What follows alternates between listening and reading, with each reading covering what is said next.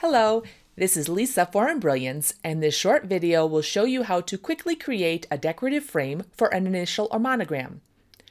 First, we need to make sure that we are in Create mode.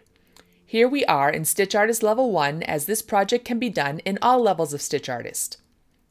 We need to next select our circle from the built-in library of shapes.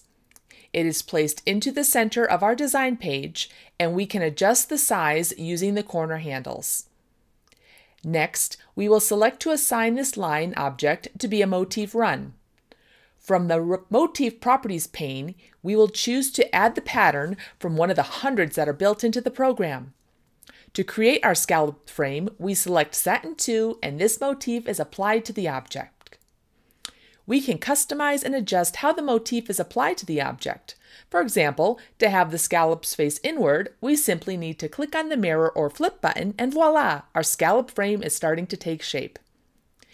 Use the sliders to adjust the height and width of the applied motif. This Properties pane even allows us to add multiple motifs and adjust each one so that we can create a decorative frame for our monogram. Creating decorative frames in StitchArtist using the Motif Run Stitch type is a quick and easy digitizing project. Be sure to subscribe to the Embrilliance YouTube channel for more how-to videos on our programs.